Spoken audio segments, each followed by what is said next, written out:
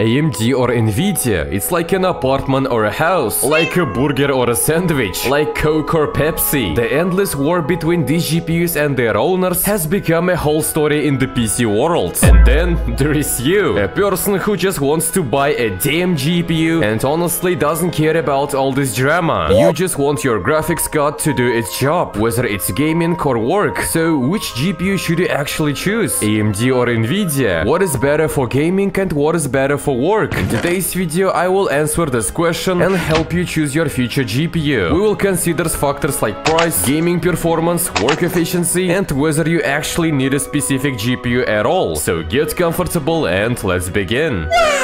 Now let's be honest, there is no such thing as a bad GPU. In our world, everything is relative, and the same is true for NVIDIA and AMD. In my 19 years old on this planet, I've used both brands. On the NVIDIA side, I've owned the GT710, a GTX 1650 Ti laptop, an RTX 3050, and now I'm using an RTX 5070. On the AMD side, I had only one card, the funny number GPU, with 16GB of VRAM, OC version by the way, but even that was enough for me to understand one important thing. These GPUs are fundamentally different depending on the task you expect from them. So let's simplify this as much as possible. If you're the kind of person who values every dollar, every FPS, and you only care about playing games, nothing more, then an AMD GPU can be a perfect choice for you. But if you're someone who not only plays games, but also works on their PC, especially with AI, video editing, 3D projects in Blender, or simple rendering, then NVIDIA will suit you much better. However, as simple as it might sound, it's not that black and white. There is so many important details and little things you have to consider, and that's exactly what we are going to talk about next. A few moments later. Let's talk about one of the most interesting and maybe obvious things, RTX and frame generation. No offense to people who prefer AMD, but NVIDIA is clearly ahead when it comes to RTX and frame generation, and that's not surprising. After all, this technology first appeared on NVIDIA cards, while AMD basically copied it. They made their adjustments, and now AMD also support ray tracing, but it's still much weaker. Yes, on the new RX 9000 series, RTX works much better, and FSR is almost on the same level as NVIDIA DLSS, but even this doesn't guarantee that AMD can handle ray tracing as well as NVIDIA. Think about this, there are people who love single-player games and care a lot about graphics. Sure, in multiplayer games, graphics aren't that important, there every FPS counts. Imagine this, you want to play Cyberpunk with RTX on because that's how the game really shines. You also want to add some graphical mods on top, some cars like Lamborghini, Ferrari, 4K textures. Okay, believe it or not, an AMD card will struggle with this much more than an NVIDIA card. Yes, on the 9000 series you will get beautiful, stunning visuals with ray tracing, but on the 6000 or 7000 series, don't expect ray tracing to perform very well. It's supported, yes, but not nearly as efficiently as on NVIDIA. And just to be clear, I'm not saying AMD is bad, that AMD doesn't work with RTX. It does. It just works worse than NVIDIA. It's fact. Imagine if NVIDIA didn't exist and there was only AMD, sure, I would say ray tracing on AMD works perfectly because there is nothing to compare. But the fact is, NVIDIA is the standard and the AMD is behind when it comes to these technologies. Now, if you don't care about new tech like ray tracing or advanced frame generation, then yeah, you can definitely consider AMD. They are cheaper and that's their main advantage over NVIDIA. Price, motherfucker! Okay, RTX and frame generation are cool, no doubt about that, but we're forgetting one very important factor, raw performance. I'm talking about real power, performance without ray tracing, without DLSS or FSR, just FPS. And let's be honest here, for its price, AMD is absolutely destroying NVIDIA. No matter how much we say that NVIDIA is more advanced, no matter how much better RTX and DLSS are, you can't take this away from AMD. For every dollar you spend, AMD gives you more raw performance. Take the 9070 XT for example. It costs way less than the RTX 5070 Ti, yet in raw performance they are almost the same. And in some games, AMD is actually faster. This is exactly why so many people choose AMD. You often get more FPS for the same money, and that's cool. Another thing that deserves separate attention is VRAM, the amount of video memory. Today, especially now, when memory limitations are becoming more common, VRAM has become a very important factor, and it will matter even more in the near future. Now here's the key difference. performance. NVIDIA cards often come with less VRAM, while AMD usually offers more. For games with high-resolution textures, future AAA titles, mods, and especially 4K gaming, this is a very important detail. VRAM directly affects how comfortable your GPU feels in modern games, and at this point AMD once again has an advantage, because it offers more video memory for a lower price. Alright, let me give you a personal example. My old 6900 XT is an older card and costs less on the used market today, but despite that, it still has more VRAM than my current RTX 5070, and in raw performance they are actually very close, so technically I didn't upgrade for performance. I switched from AMD to NVIDIA mainly because of the technologies and the power efficiency.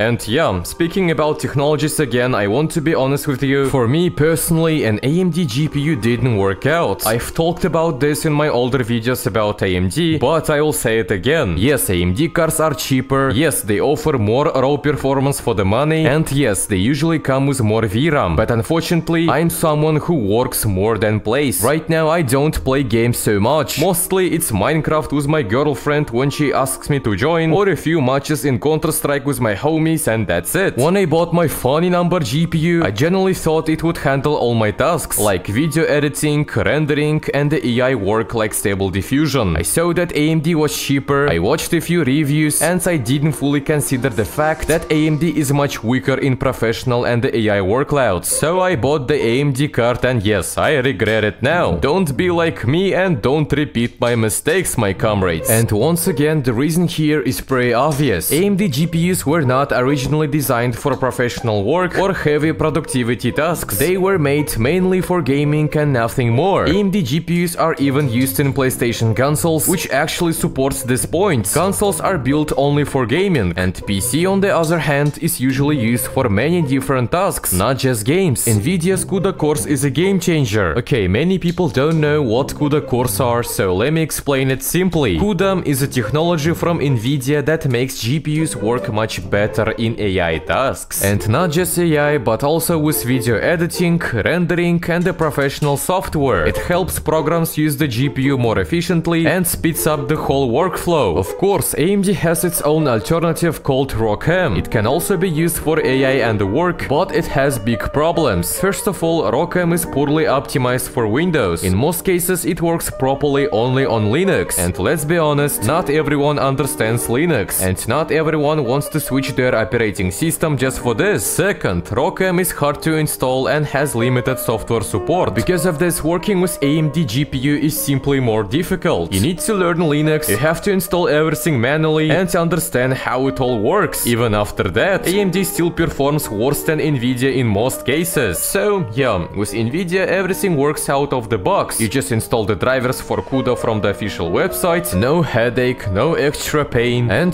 that's it. AMD also doesn't have a video encoder as good as NVIDIA's. Yes, AMD has its own alternative, but it simply works worse. You get lower video quality at the same bitrate, less optimization for video editing software, and updates come much slower.